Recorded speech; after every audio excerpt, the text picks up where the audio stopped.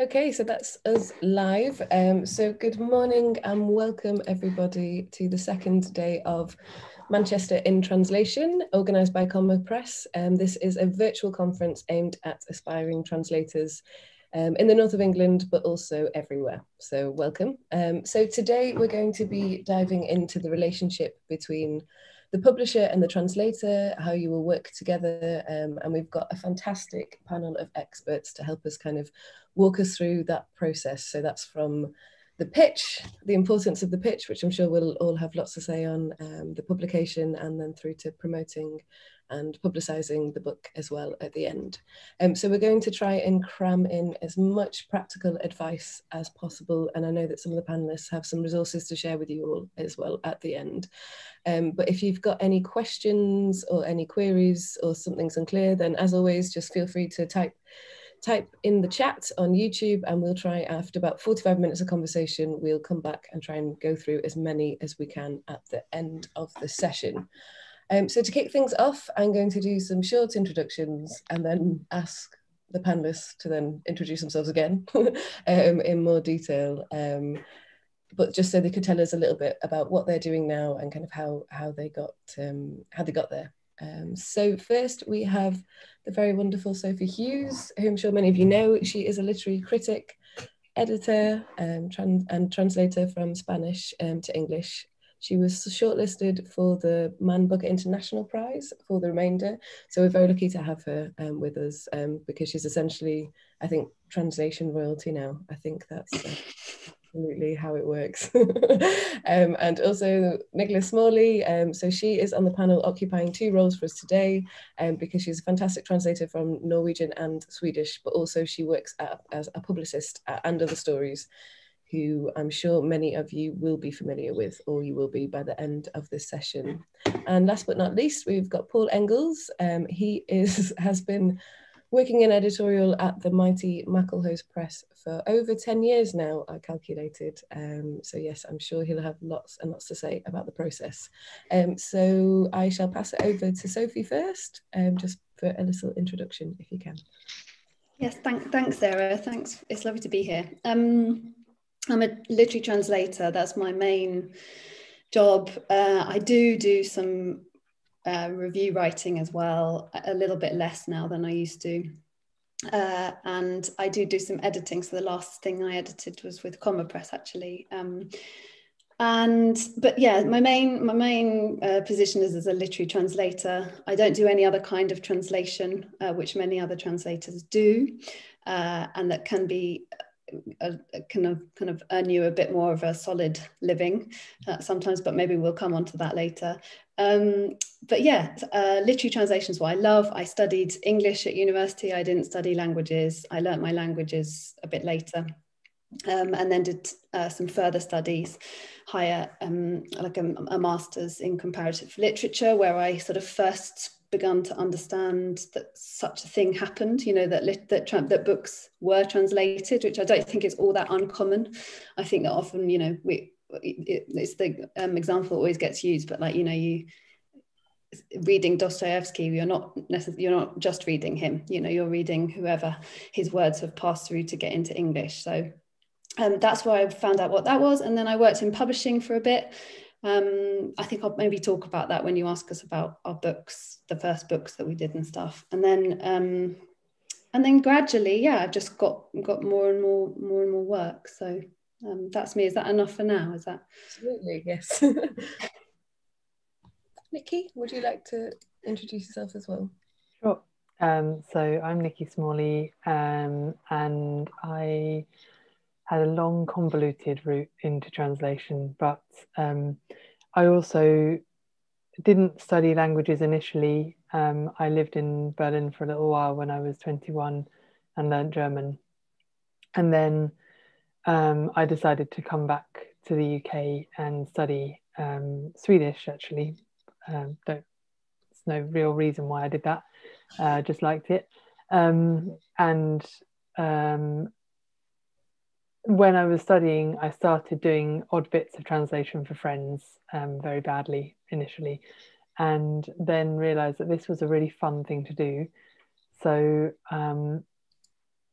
I then did a PhD, and the PhD was related to translation, but it wasn't all about translation. But during the time that I was doing PhD, I came into contact with lots of people in Sweden and in the UK who were involved in the translation world, and that got me a few jobs doing sample translations for Swedish agents. So Swedish literary agents commissioned me to translate a short, 50 pages or whatever of a book.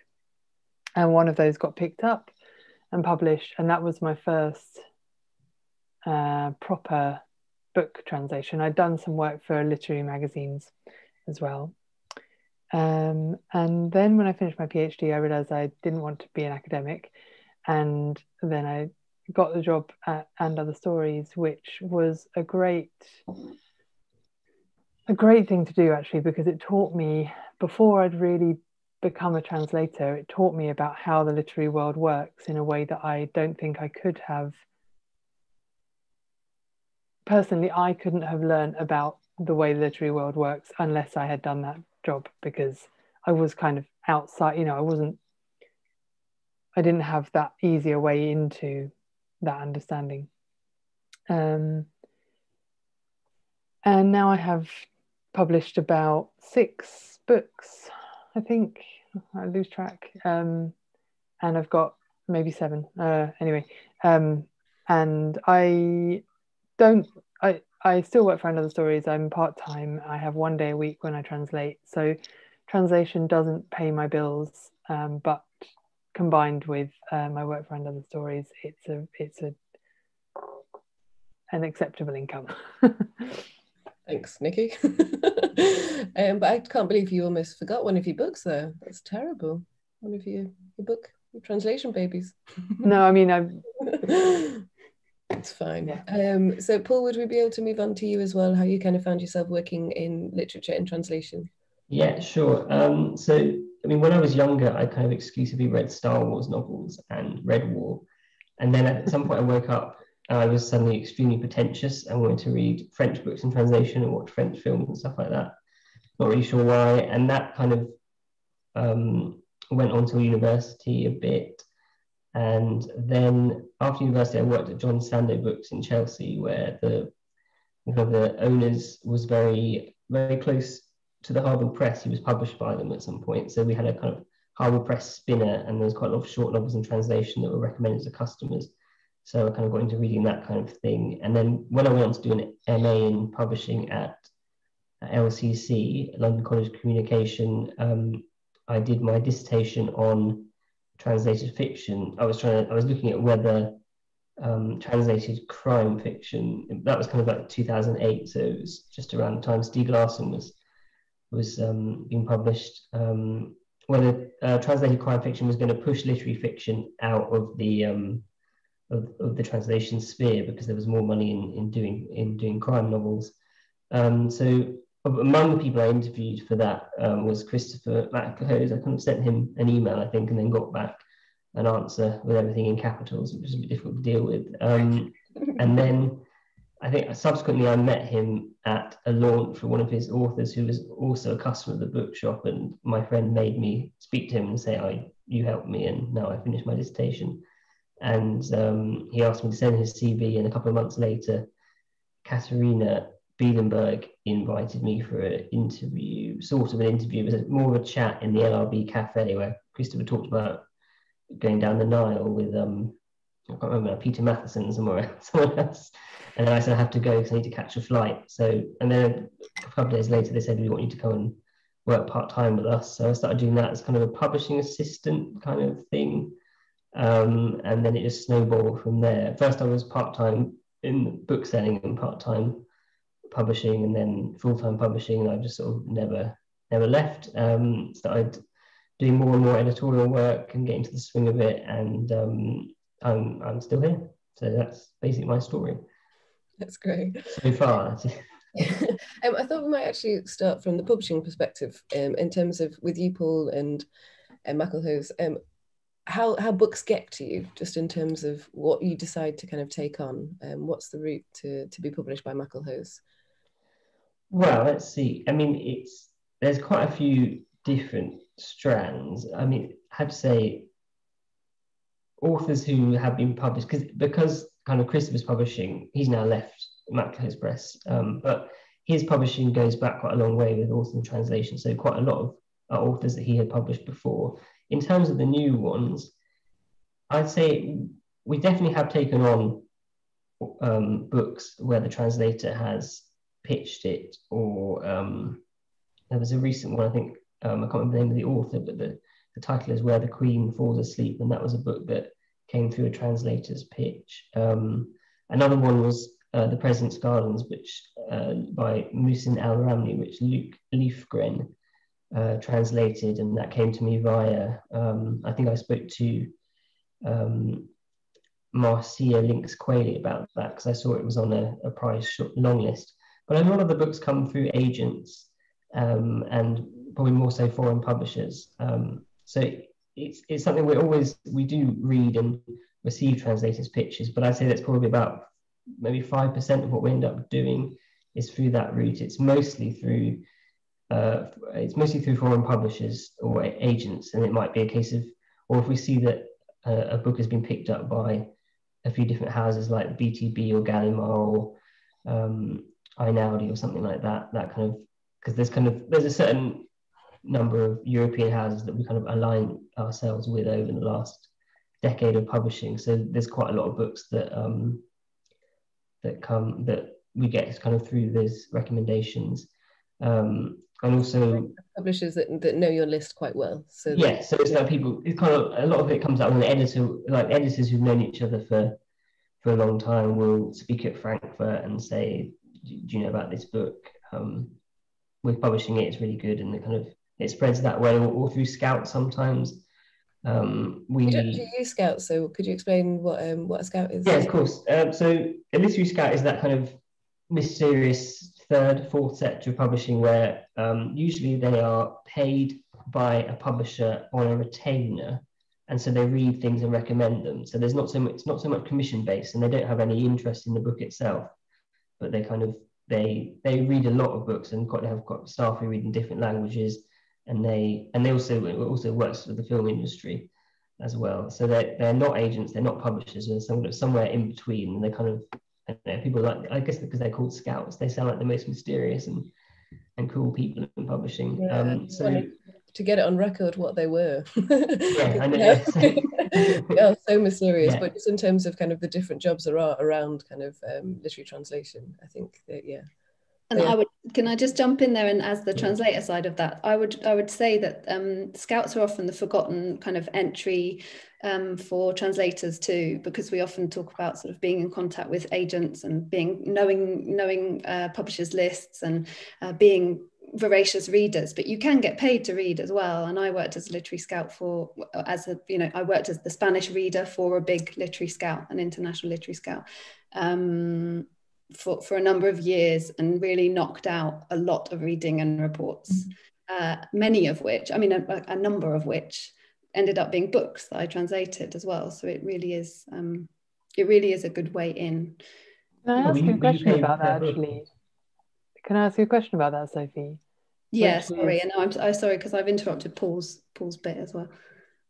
I just wondered how you read quickly enough for that to make enough money for you. Like, I did a couple of reports for Scouts, and I found that, sorry, we're really getting into the specifics here, but it was like £40 or something they were offering me, and I was like, I can't even skim read this quick enough to make it kind of. So I was paid double that for a regular report, more than that. This is about 5 years ago. More than that for a longer report. So that's one answer.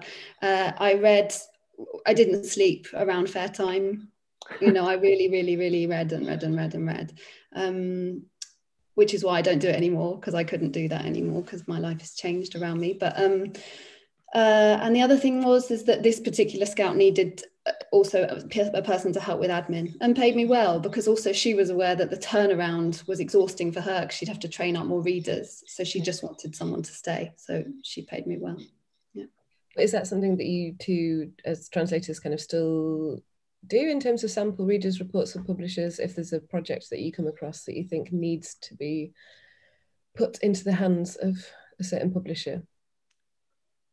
I get asked to do readers reports quite often. I haven't done any for a year or so, partly because I've been really busy and partly for the same reasons as Sophie. My life has changed and it's not really an option anymore. But doing readers reports that's got me work in the past. Actually, I've translated books off the back of readers reports. So even though I was only paid £80 or £100 for it, it led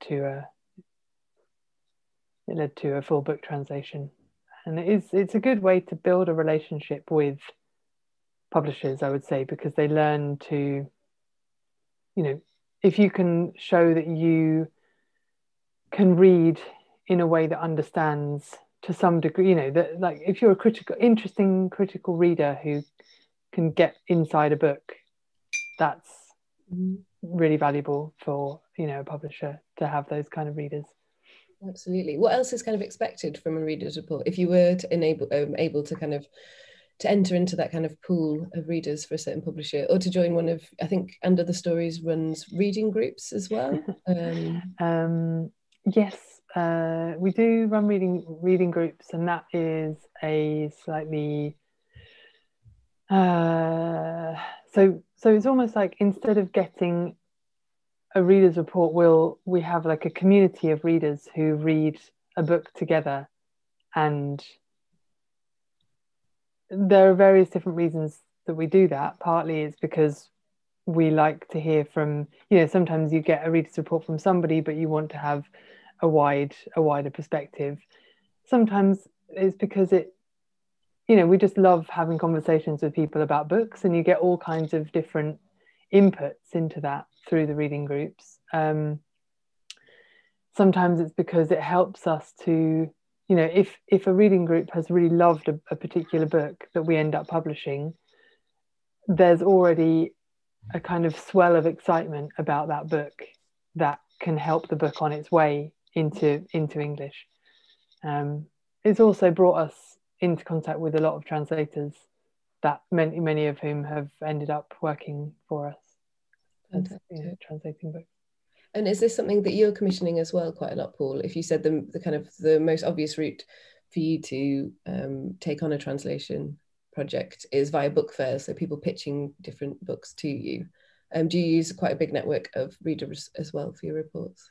We sort of historically have had, it's been quite a small network actually. So the idea has been kind of to have the same readers stay with us for a long time, so they kind of get to know the taste of the press, and they kind of almost, and we have like particular Spanish readers, particular Italian, and then also a lot of the time our translators become readers as well. So also we tend to use the same translators quite often. That might be something that will change in the future. We might become a bit more spread our arms a bit wider to emerging translators, but we tend to use a relatively experienced pool so far.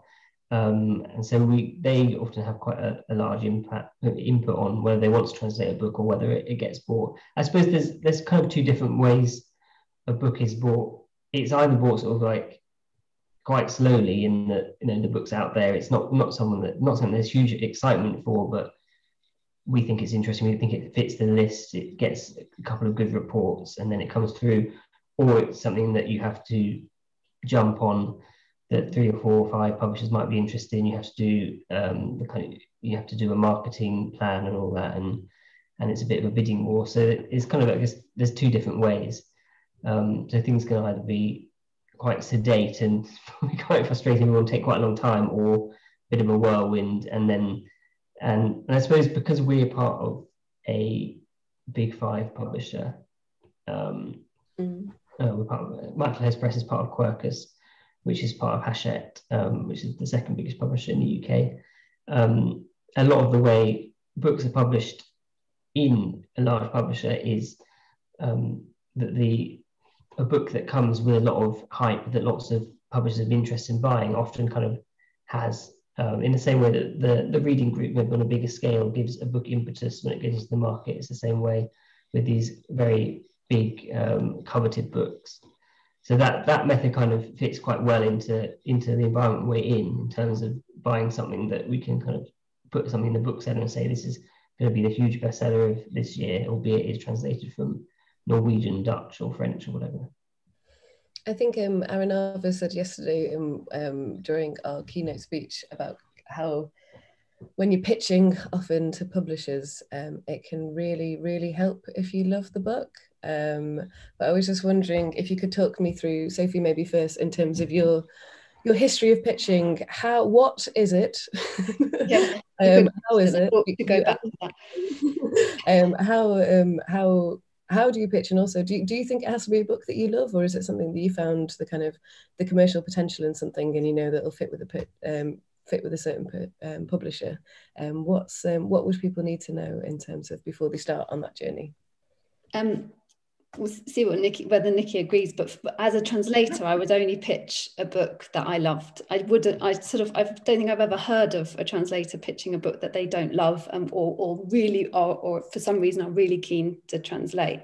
The reason being, of course, you get work that way by pitching, but you're not an agent. There is a difference. So for the purposes of explaining to the room what pitching a book means, it means that an author has either in a foreign language published a book, and you happen to have read it because you speak that language and you really like it, and therefore you would like the book to find its way into English translation.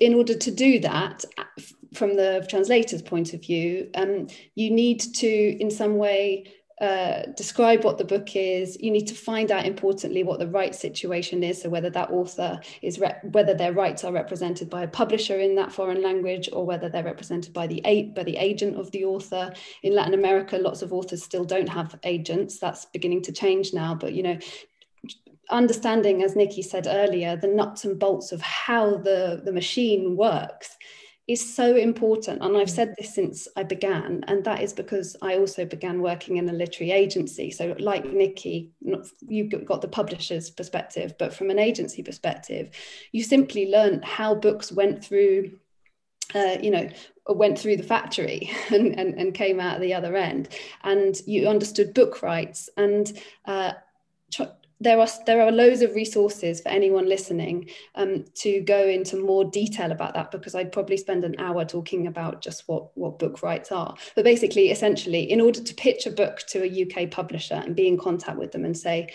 I really think that you should take a look at this excellent book from the Swedish, you need to make sure that that book is available for you to be pitching in the first place. By that, I mean that the rights have not been sold to another publisher and that the work is going on, because that will cause you heartache and you will have wasted your time, and you'll be wasting publishers' time. And almost because of what Paul mentioned earlier, a lot of publishers still don't really rely on certainly don't rely on translators, but they're not as keen maybe or receptive to translators' pitches as to agents' pitches or to publishing houses' pitches, which is understandable because you are not really known to them. You're sort of an unknown entity. And if you go in the first instance and you sort of represent yourself as loving literature and loving books, but not really understanding how it works, and if you sort of waste their time essentially by saying this wonderful book, but it's not even available for them to publish, then it doesn't sort of put shed you in the greatest light, I suppose. So a book. So what you do essentially is write why you think that book would work in English. Why you love it is a really good place to start in a pitch. Why you loved reading it, the feeling that it gave you, in the same way that a good book review will impart on you the feeling that you get when reading the book, not just the synopsis of it, the excitement, the environment, the atmosphere of it.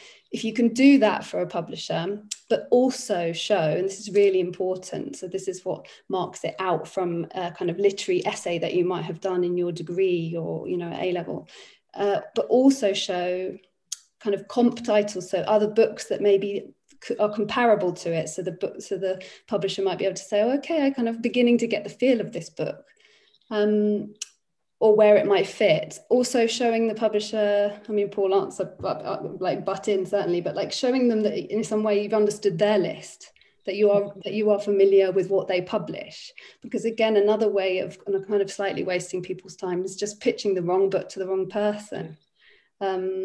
A great book it may be, but it just might not fit on that person's list. I'm doing a book report at the moment, and one of the things that's in my mind as I read the book now, I know I like it, and actually I know I'd like to translate it.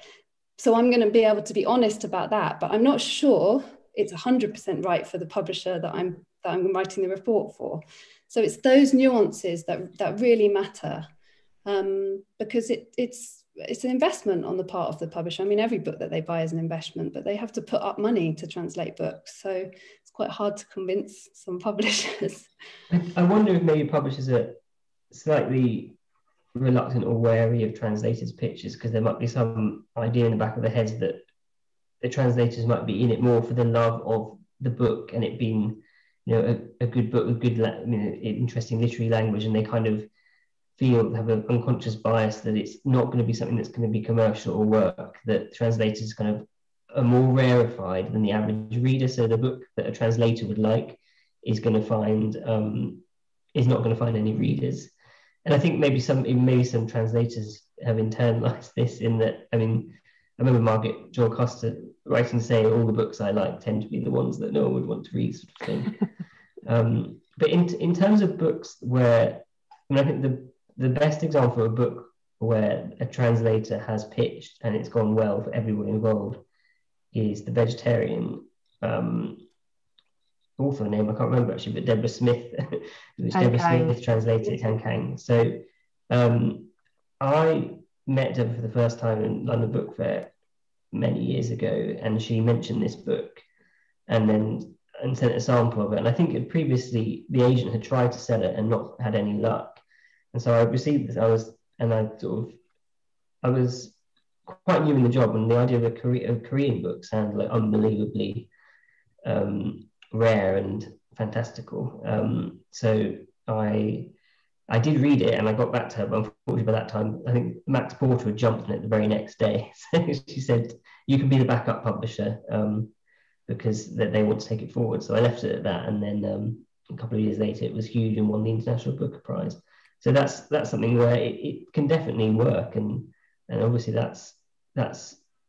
was the acorn, that decision for Deborah to champion that book seemed to be the acorn that launched the tree that is Tilted Axis Press, the publisher set up subsequently. So note about Deborah is that she was very strategic in choosing Korean. You know, she's a translator who's political, and I say that, you know, in an extremely positive way. She is trying to kind of amplify the representation of languages that traditionally have not been, you know, precisely what Paul said. It felt like something kind of almost fantastical, the idea of translating a Korean book. Hopefully we are slowly moving towards that not being the case. But what you said before, Paul, about people also, it has to be with a commercial, you know, you have to have your commercial head on too. And Deborah, in choosing Korean as the language that she would go and learn in order to become a literary translation, is another really good example of that. And it's interesting, there was the agent, I think Barbara Zitt was the agent, was also at the same time kind of looking at Korea, perhaps less. So it's interesting that two figures in different kind of literary figures both kind of came together in kind of that exposing of such a rich literary market that has so many gems that we've gone on to discover. Another example of something that, from my experience, is the Jin Yong's novels. Jin Yong is a hugely best-selling Chinese author of martial arts novels. And Anna Holmwood, we were sent the book by an agent, and I'm not entirely, I don't know quite exactly how Anna became attached to the book, but the book came with a sample translation and kind of a translation strategy that Anna came up with. And I don't know whether she pitched it to the agent or the agent found her. Was it that Anna was working for, was it, what are they called? Great. No, it wasn't great. It was Peter Buckman, the Amazon agency, who were his agent. And he said that, I mean, I think he found it by typing in famous Chinese novels into Google. But part of the reason we decided to embark on this project, which by the way, we took on, not quite knowing it, we took on 12 books, each of 400 pages. And we've now just translated 4 of them. And it's taken about, I think, 5 or 7 years to do that. It's a wonderful project, and they're brilliant books. But part of the reason we took on such a big thing was because we wasn't an author to meet. I mean, he was still alive then, but he was 97 and not really going out of his house very much. But part of it was the huge success the books had, but part was the energy that Anna brought to the project. And when we met her, she was just a ball of energy and enthusiasm, and could talk at 1,000,000 miles an hour about these books, and so that gave us the confidence to go with this, and that she would be the perfect translator. So that's another example of where the translators kind of felt critical and essential part of the project. That's good to know. And Nikki, is there anything else you'd like to add in terms of, obviously, the enthusiasm there and lots of research in terms of placing it with the right publisher? But is there anything else you think is good to go on with, just in terms of knowing more maybe about the funding that would be available for a certain project, or just kind of like how important is the kind of the additional information that you can get your hands on? Like, do book sales help? What helps? So definitely, I don't know about book sales necessarily. I think it varies a lot from, it varies so much from publisher to publisher, whether they're concerned about that kind of thing. I mean, obviously we don't, and other stories, we're not going to take on a book that sold 2 copies and has like been read by nobody.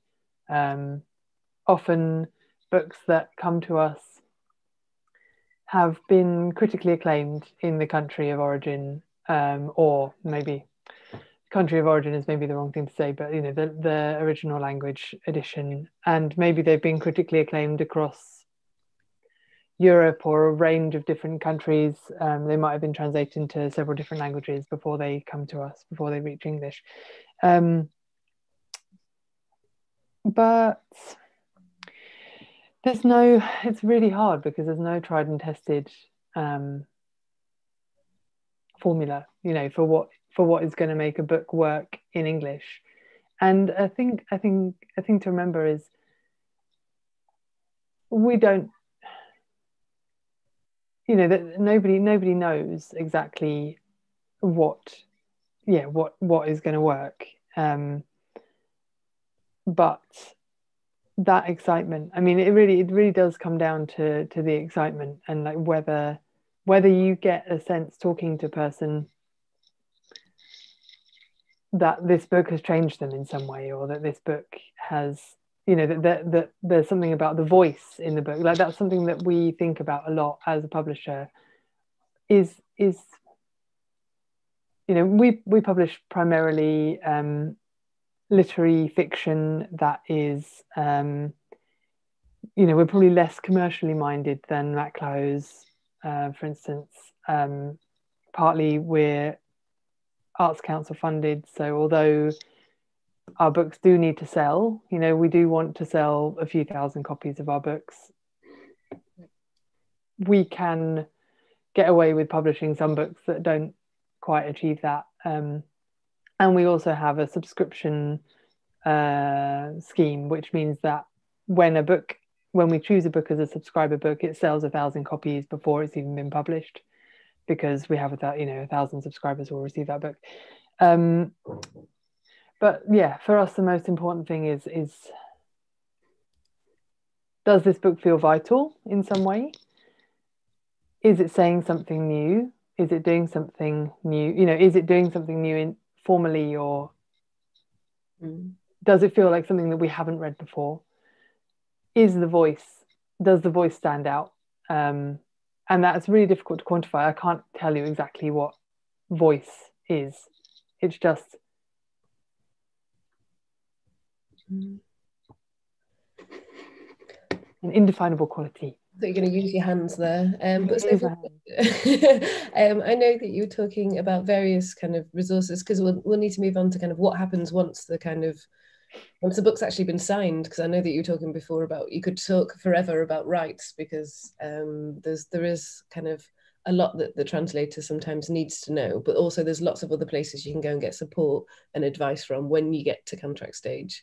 But you're also talking about some resources that kind of map that journey as well, in terms of to publication, or the different publishing houses that that currently exist that are open to submissions, or kind of what they publish, because I think, yeah, all of us know that research really is key as part of this. Exactly. So for anyone who's an aspirational translator listening, and actually if there are any more established translators listening as well and you don't know about it, you should know about the literary translation database, which was set up brilliantly by Charlotte Coombe, but is also a kind of collaborative resource. So it's that's what she calls it, this collaborative resource. So it's an open Google Doc, which I think you guys are putting into the comments now.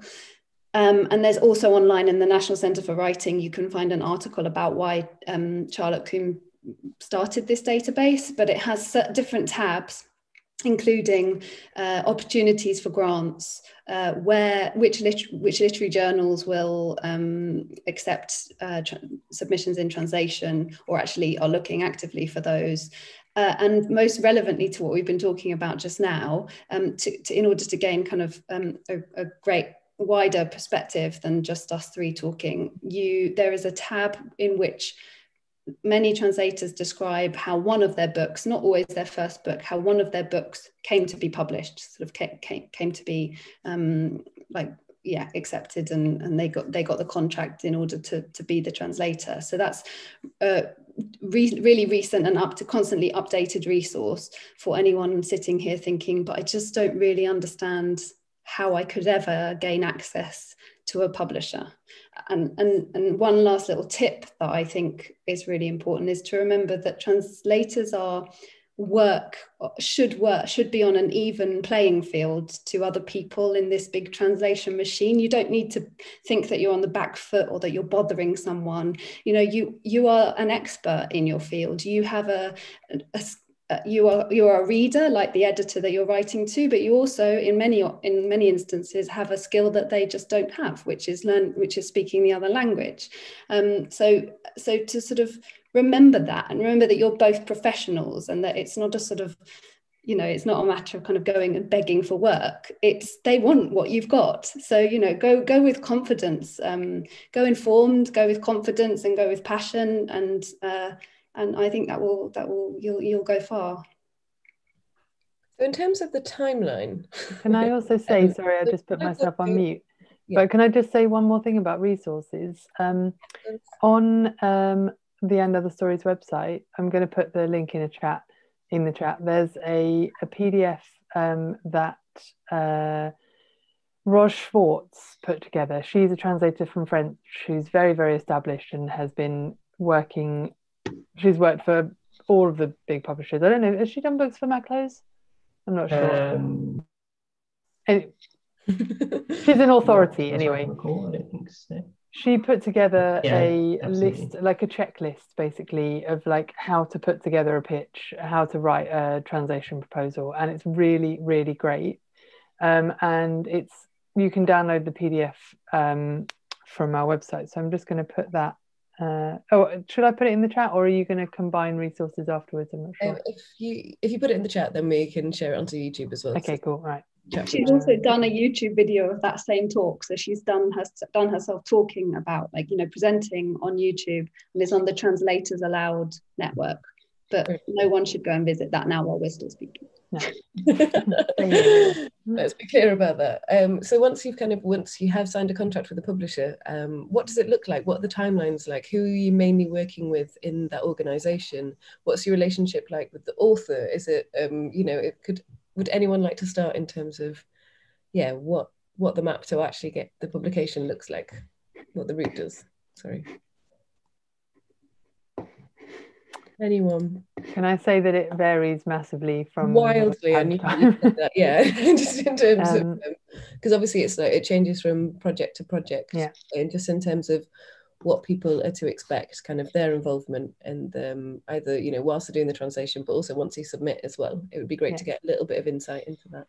So I could give sort of sorry. Go ahead, Paul. Go ahead, Nichola. No. Well, just from the edit. I mean, I guess there's 2 stages to the editing usually. There's the kind of, or maybe 3 stages. There'll be kind of a line edit from the acquiring or the editor who's working on the book.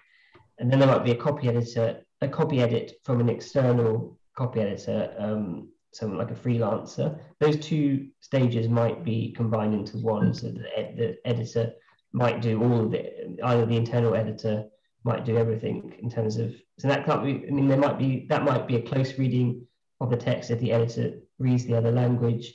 It might be more of an edit that sort of tries to a certain extent to shift the language of the originals slightly into something more that would kind of suit the target language. I think that would be particularly more in commercial books where the plot is more important than the language, like crime thrillers and stuff like that. There might even be a certain amount of structural editing, perhaps cuts to the text. And sometimes that can be kind of a complicated process involving author and agent. Sometimes that can be something that comes up before the book, there's a negotiation before the book is even acquired. So that sort of thing can happen. It's not that common, but it's something that we've done on books. We've done a little bit on books recently. That tends to be more on plot-driven crime sort of novels that are expected to kind of bring in a fair bit of revenue. So, and then after that, the books are typeset, put into proofs, and then there's a proofreading stage, and the translator is normally allowed to make corrections. Quite sometimes translators do a lot of corrections at that stage. There are a lot of publishers that discourage that. It kind of depends on whether the publisher is paying a flat rate for the typesetting or they're paying per correction. So and it's the same with autocorrection. Some publishers will push back on that. So that's basically the stages of editing.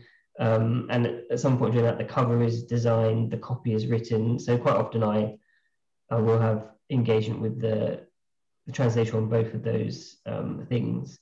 Normally, and also I think the relationship the editors have with the author varies. There's sometimes when I'm quite close to the author and I speak to the author quite a lot. And there's times when the author, so for example, recently a couple of our Dutch authors who speak English very well will edit their own translations to a certain extent.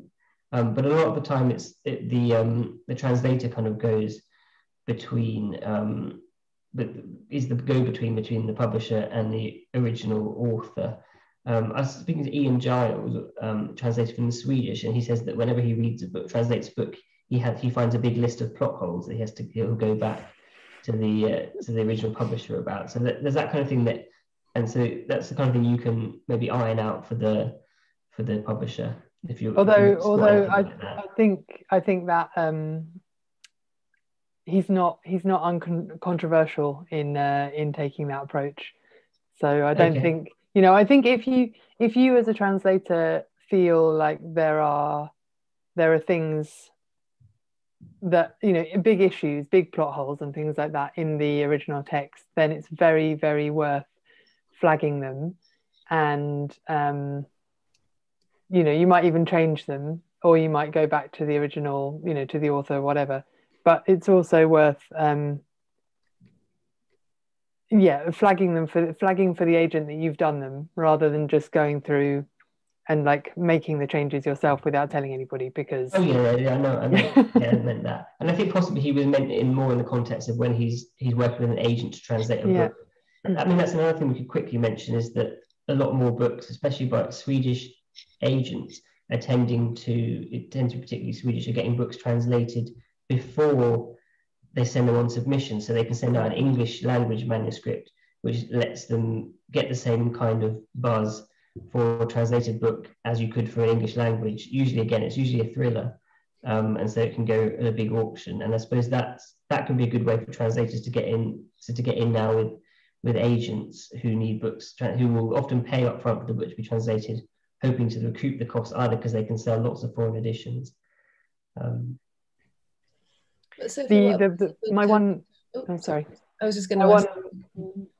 Carry on, Nikki. Sorry, just to anybody who is asked to do that as a translator, make sure that you are happy with the right situation if you're asked to do a full-length translation, because sometimes people have found that they've signed a contract that doesn't give them any rights beyond, they basically just sell their work for hire rather than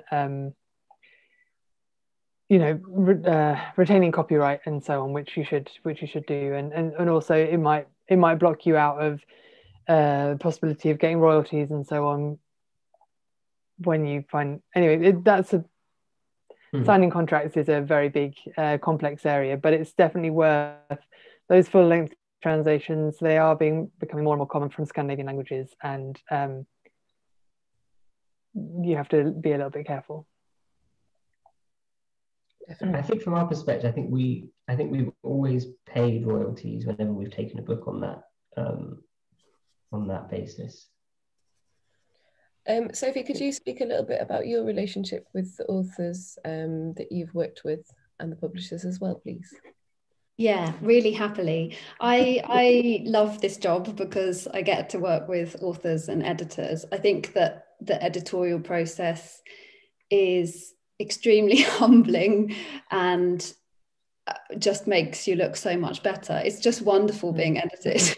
Yeah. It's such a, there are a few exceptions where you, I think really the main exceptions are essentially where in one instance you can have a line edit, so that's the first edit that Paul was describing, where sentences will be pulled around, or maybe a bit of plot is chopped and moved over here or something, and sometimes you get sent that back, and as a translator you just don't feel that that's your remit.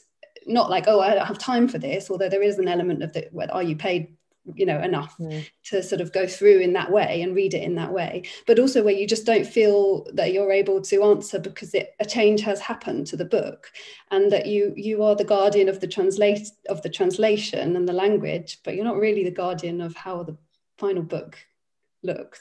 So sometimes that can be a bit tricky, but a lot of this is about diplomacy and negotiation and just being a fellow human being, and picking up the phone sometimes. I can't recommend it highly enough, and just having a chat with an editor and saying, okay, I just want you to know why I want these steps, why I want these things to stay, and that's, maybe you could go to the author with them, or would you like me to go to the author with them, and things like that. But that should be okay if you're able to communicate. Other examples of where things become a little bit more complicated again are just really down to tone. It's quite difficult conducting any kind of relationship over post-it notes, and just different editors have different ways of encouraging and drawing things out of you. So you just have to kind of, you live and learn with edits, but you always end up with a better book, almost always. Also knowing when that it's okay for you to say like the same way as when you're actually translating on the page, as long as you're able to justify a decision, intelligently justify why you've gone with this word and not that one, then really it's your translation, it's subjective, and sometimes it's okay to push back a bit and argue why you would like to. But yeah, so being edited is the best thing. One of my favorite parts of the job is receiving edits. And going through them. I'll just make one quick comment there, is that in terms of, as an editor, I feel that I've done my job if I ask the question. My job is not to impose, is not for the question, is not to get my way. It's that I've asked the question and that my concern with the line of text or the sentence has been aired. And if the translator feels differently, then I'm usually just like, fine. Yeah. Now, like, as long as you know that I thought this, then if you want it to be that way, then that's how it's going to be. I think a lot of the time, like when you're translating something, you're reading something with a particular voice in your head, or you might read it aloud as you edit, whatever.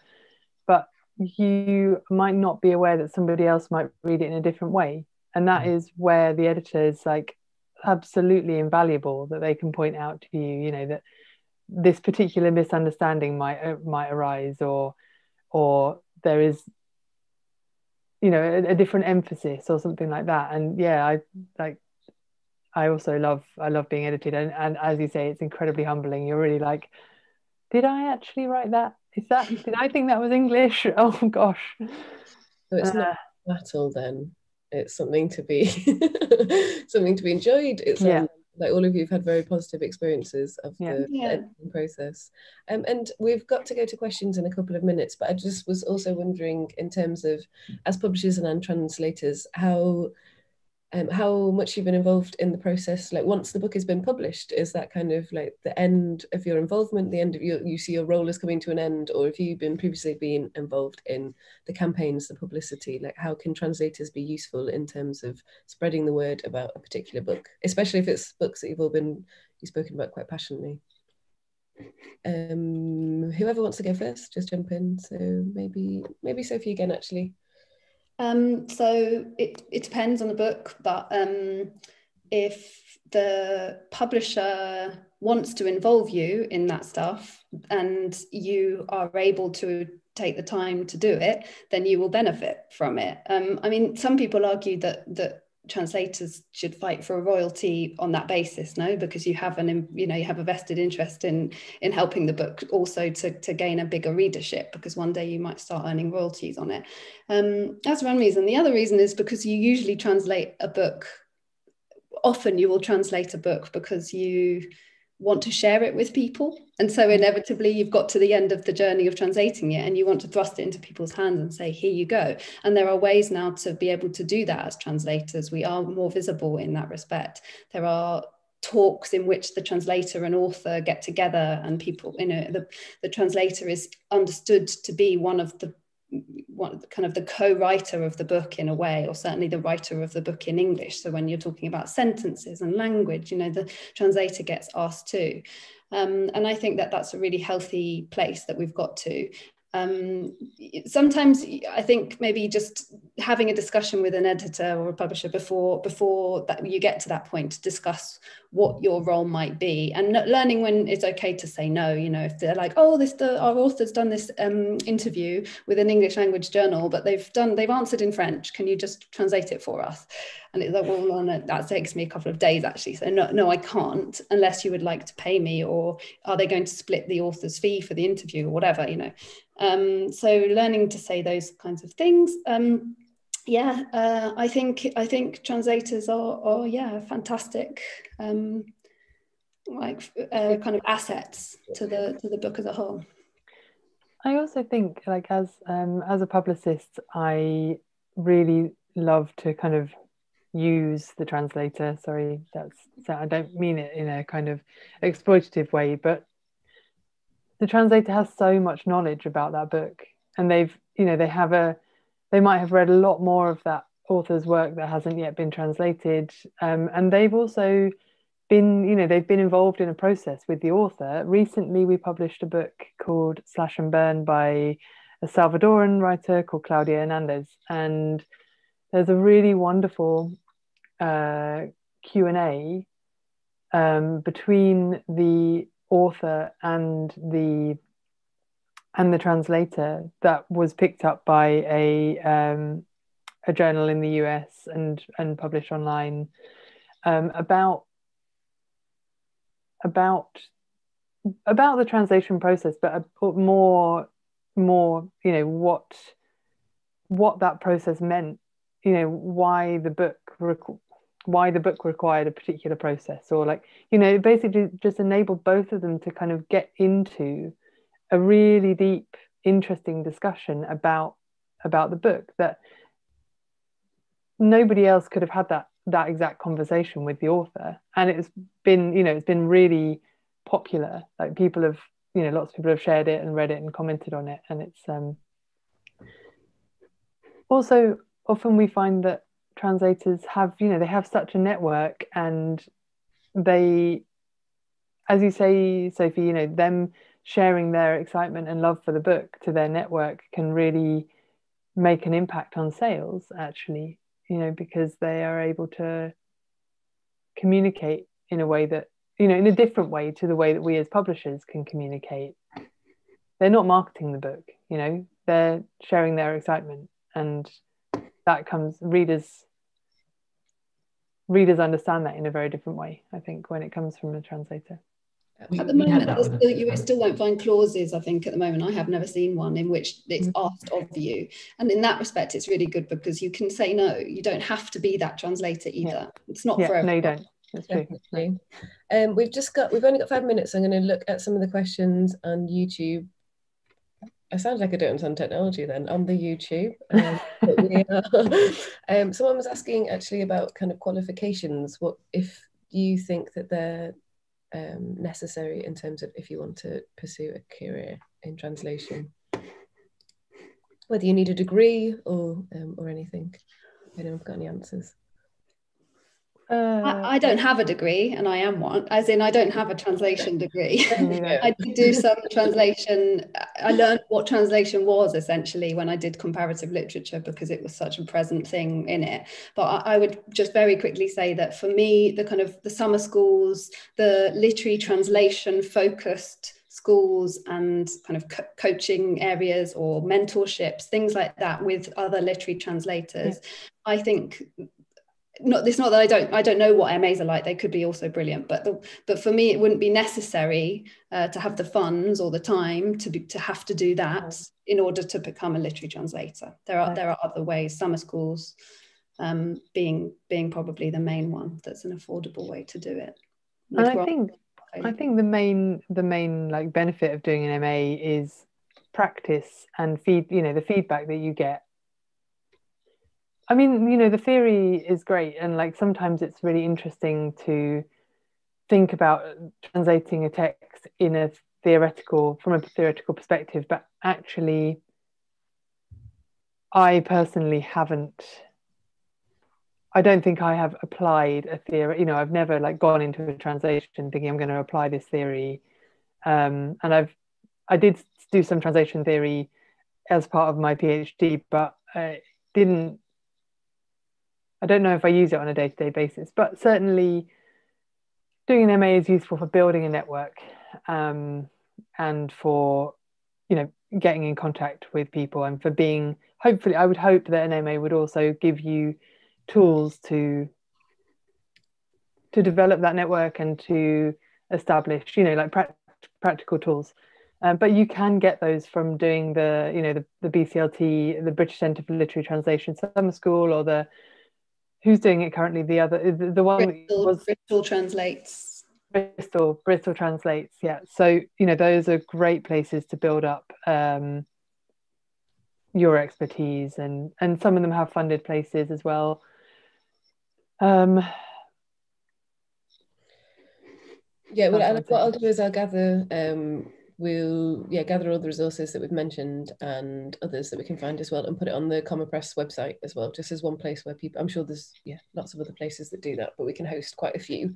Lots of people wondering about if you're translators that are translating from their native language into English, is that going to be more difficult for them to find a UK publisher, or do you think that's starting to change? Because I know previously lots of funding applications as well used to kind of specify, have particular strange guidelines around that. If anyone has any thoughts on that before we close, and then we can round up by saying something very positive. I don't think it always was this expectation that you would translate into your mother tongue. But I think that I do think that is changing a bit, and it's definitely. I mean, I think for the now for UK publishers defunct Creative European Union applications, it had to be that way, or you had to explain why. But I think there is. I mean, it's not something I've given a huge amount of thought to actually, but I had seen things on Twitter about how that is a mindset that we need to challenge, because it's kind of excludes people from their own languages in a weird way. So it's kind of like, it definitely seems like that's something that will change and needs to change. But I don't think, I mean, if you read if you get a text and it's good and it reads well, I don't think any publisher is going to find random reasons to not want to publish your translation. If it works and it's going to reach an audience and sell, then there's no arcane reason why you will be rejected, I don't think. And it's the same that goes with university. You wouldn't look at someone's translation, this is brilliant, then look at their CV and say they haven't got an MA or a degree or I don't know, certificate from Hogwarts, and say I'm not gonna commission these people. So if you can do it, you can do it well, then, and you do manage to find the right people who will support you, then I think you can do it pretty much. That's a great response. So does anyone have any closing words? We've got a minute left, just in terms of any final top tips that you'd give to the people watching in terms of how to push forward. Maybe another non-thought about sector might be the cultural institutions, people like Nichola and the Dutch one. And I wonder if a good way might be to, in this time where we're kind of sitting at home, reaching out to people over email, would be a good idea to, because they're always trying to push their books onto publishers and work with translators. So maybe that's a good place to start if you want to start out saying, is there anything you would definitely fund and that is a priority for you, and can I do sample translation or something? I don't know how it would work, but just kind of, that's an area to explore. Just briefly say that.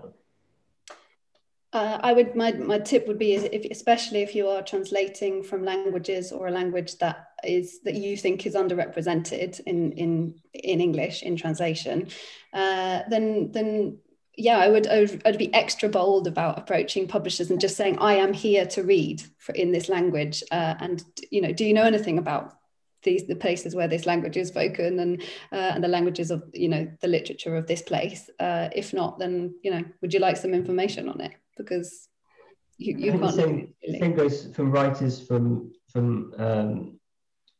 minorities from more established languages, I suppose, is similar. I think my top tip is just to read in your language that you're translating from and the language that you're translating into, because if you have a good awareness of what's out there, then your translation is going to be better technically, your knowledge is going to be better, you're going to be more of an expert basically. Perfect. Thank you, everybody. That was brilliant. So thank you, Paul, Sophie and Nikki. So that's all we've got time for today, but we'll have another panel tomorrow on on networking and how you, cheesy phrase, and I'm sorry, survive and thrive as a literary translator. So we'll be here again tomorrow at 11 a.m.